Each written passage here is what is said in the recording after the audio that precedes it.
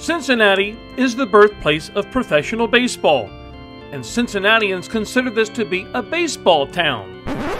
But don't look now, Joe Morgan. There's a new game in town. Tony Perez, you didn't see it coming? Nobody else did either. It came out of nowhere. To be honest with you, the success of FCC has caught everyone by surprise. Soccer is now cool. There you go, you had a rhythm before. And if anybody would know if soccer is cool in Cincinnati, it would be Hilton Days. He's entering his 17th year as the head coach of UC's men's soccer program. And for the past 2 years, he's watched the city's newest sports franchise, FC Cincinnati, pack Nippert Stadium. And he's also seeing his program benefit too. Tons of people are coming on campus, for every game. There's a trickle-down effect, we think, to our program because we've had two of our biggest crowds this past year. Yeah, more people are coming out to our games. People are watching FC Cincinnati and saying, "Oh wow, let's go check out the Bearcats on Gettler." Yeah, it's definitely getting a lot more in tune with being cool. There's that word again.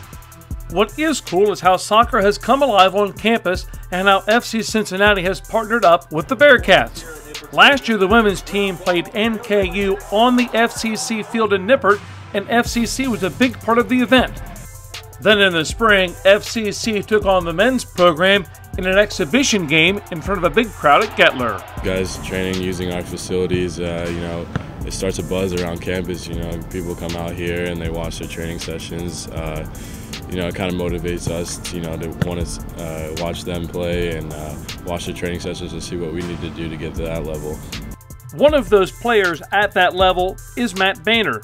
Matt grew up in Cincinnati, played high school at Lakota West, then became a Bearcat. He says he knew soccer was big in Cincinnati, it just took something special to wake the sleeping giant. Ever since I was growing up in the youth soccer system, it's been huge here in Cincinnati, and high school wise as well. There's a lot of great soccer here in Cincinnati, and I think with FCC, we finally have something that all of that can come together as one. Being a local guy here in Cincinnati, growing up and playing soccer my whole life here in Cincinnati, it's been huge, and since my time being a young individual to now, I've seen soccer certainly rise here in the city. Now we have FCC here, and I think it's certainly building the soccer culture here in Cincinnati. Austin, just like Matt, grew up in Cincinnati playing soccer and would agree that on all levels, youth, high school, college, and now pro, if you put it all together, Cincinnati may no longer be a baseball town, it's Soccer City.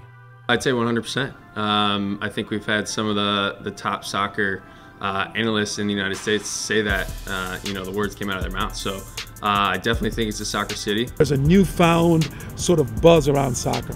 And what we're seeing is at the college level is people are wanting to come out and see the stars of tomorrow.